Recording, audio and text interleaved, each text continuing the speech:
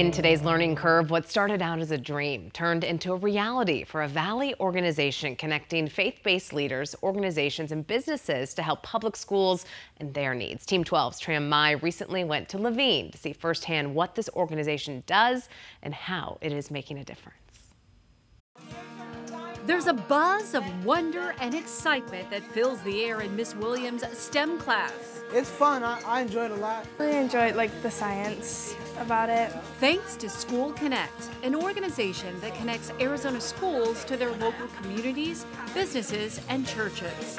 Heidi Vega says they're on a mission to partner with 70 schools. We work with the superintendents in different districts and identify those local needs, and then we gather up all those stakeholder groups and unite them in different ways. Ways like massive food giveaways for St. Mary's Food Bank, a youth leadership summit, donations for Educator Appreciation Day, and meeting with local police regularly to address concerns. Really, it's been transformational for us. Dr. Joe Rozelle is the Community Engagement Coordinator for the Laveen Unified School District.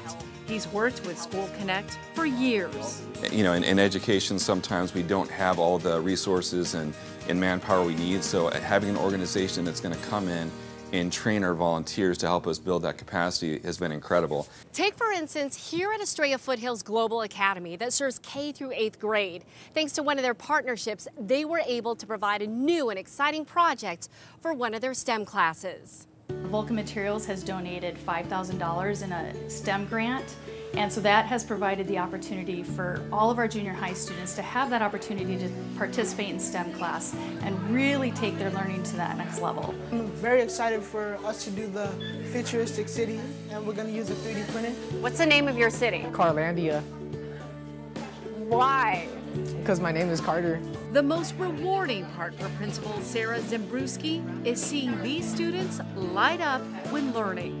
It shows my more creativity, it brings out the best in me. I go into STEM class almost every day just to see, they're so excited to share their learning with me and just their joy, and they're just proud, you know, they're proud of what they know and what they're creating, so it's exciting. And there's an annual summit at Grand Canyon University, which brings partners in the community together. So whether you have a business or you just want to volunteer your time to help local schools, you can get involved with School Connect. You can just head to our website, that's 12news.com, for more information. And speaking of our website, we have our entire Learning Curve series posted there. It features stories on education happening right here in our community.